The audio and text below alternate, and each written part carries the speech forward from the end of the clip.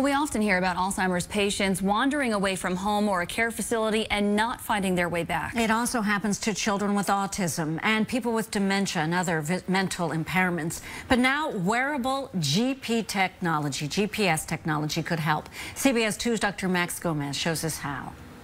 These shoes were made for more than just walking. Very nice for seniors, nice walking shoe.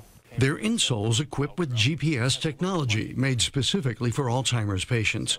The original version was a whole shoe. Now, the GPS tracker is in here. 5 million Americans suffer from Alzheimer's, and a common characteristic of the disease is that they tend to wander.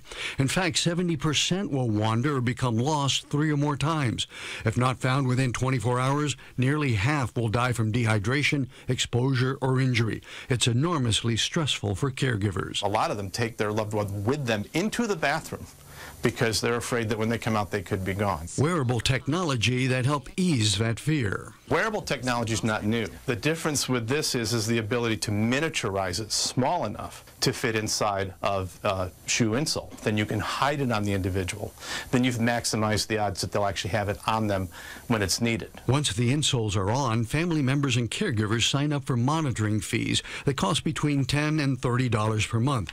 They can then log onto their account and set up what's called a geofence. The day they turn the wrong direction or walk the wrong way and break that geofence, then every family member, every caregiver who's programmed into the account will receive a text message or an email. The insoles are still in development, but Carl put these prototypes to work and took us along on a test walk. When he crossed the geofence, sure enough, Carl's phone got text messages with links to a Google map. And that is, in fact, exactly where we are standing right now. The insoles cost about $250 plus the monthly monitoring fee. Although designed with Alzheimer's in mind, they can be used for anyone who may wander and get lost. They should be available by the end of the summer. Dr. Max Gomez, CBS 2 News.